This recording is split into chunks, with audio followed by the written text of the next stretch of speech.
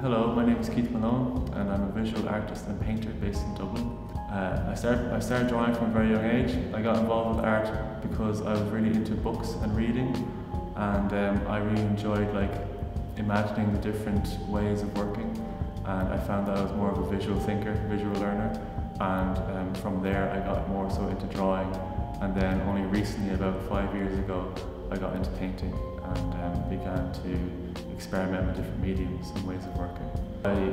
started college in Dublin, the National College of Art and Design,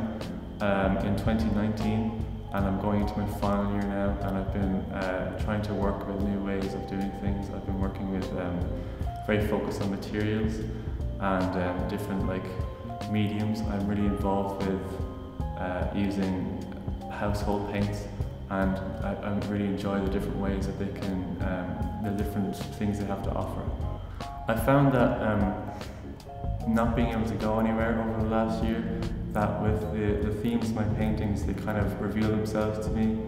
after, I think most of my process is involved with doing research and trying to collect things from around, like I do when I'm working with materials especially. I like to make my own canvases, and I like to find things that I can gather from around, especially because I live in the countryside. I can kind of use that to work through different ideas, and I find a lot of the time I can, working through those materials and working through those processes kind of helps me to reveal the painting. I never really go into any situation, especially when I begin painting, where I recognize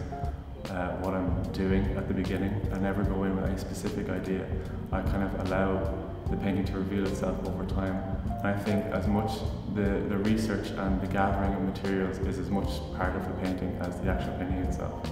I think when the painting is finished,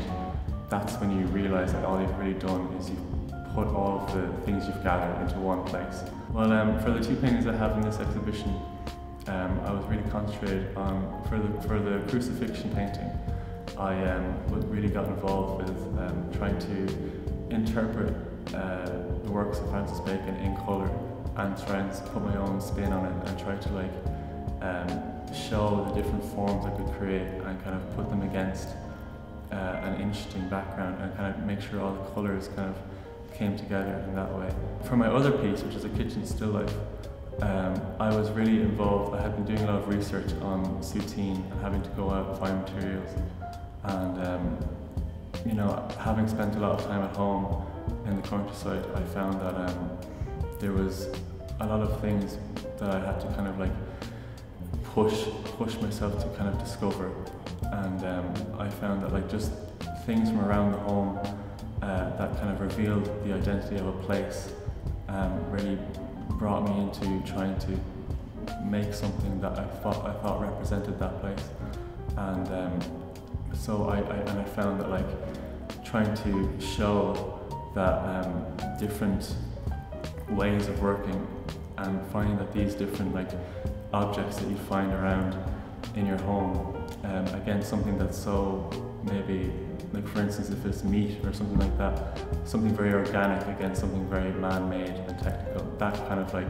trying to show those two things together I thought was really interesting, and it created a really good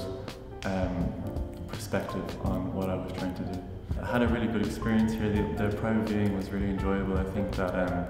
it was great to see my work in the space and to be able to experience other people's work and to talk to people about their work. It was nice to be able to finally get out and chat to people about art again, and really be able to walk around the space and